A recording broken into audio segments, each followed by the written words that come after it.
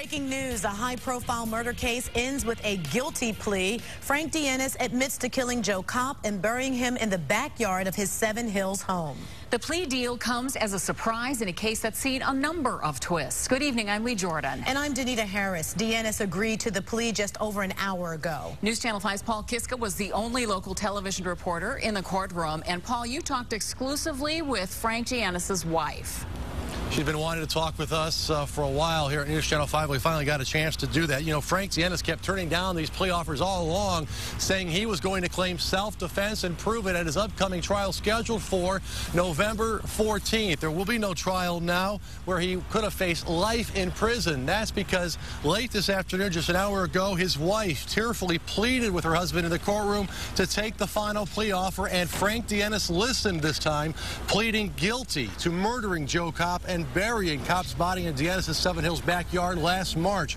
Kopp will be sentenced 16 years to life next Tuesday, eligible for parole at age 61. Frank Dienes' wife told me after court that her condolences go out to Kopp's family and the community.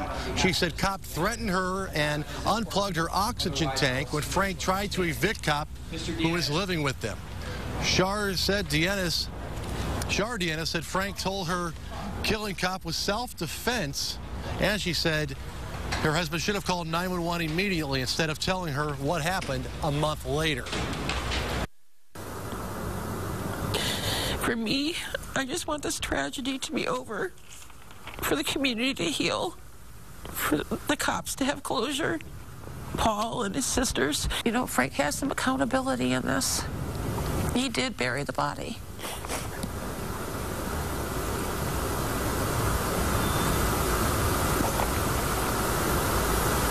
He panicked. And we'll hear more from Frank Dienes' wife, Shar, coming up at 6 o'clock. In fact, you'll hear what she has to say about Joe Kopp, who had been going around telling neighbors that Frank Dienes was responsible for killing Amy Mahalovic in Bay Village all those years ago. Reporting live from the Justice Center, Paul Kiska, News Channel 5.